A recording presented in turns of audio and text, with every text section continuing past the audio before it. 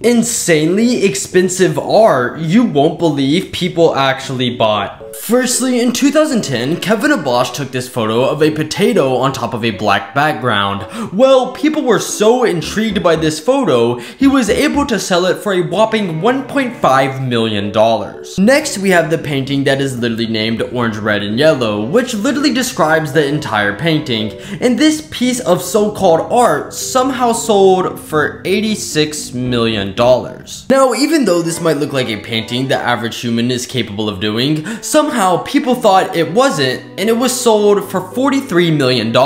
Finally, this artist known as Jens Hanning was paid $80,000 by a museum to create 2 pieces of modern art, but he sent back blank canvases and titled them "Take the Money and Run," and somehow people actually stood in front of this and admired the white boards. I honestly think I'm doing the wrong thing here because these artists are getting paid way too much.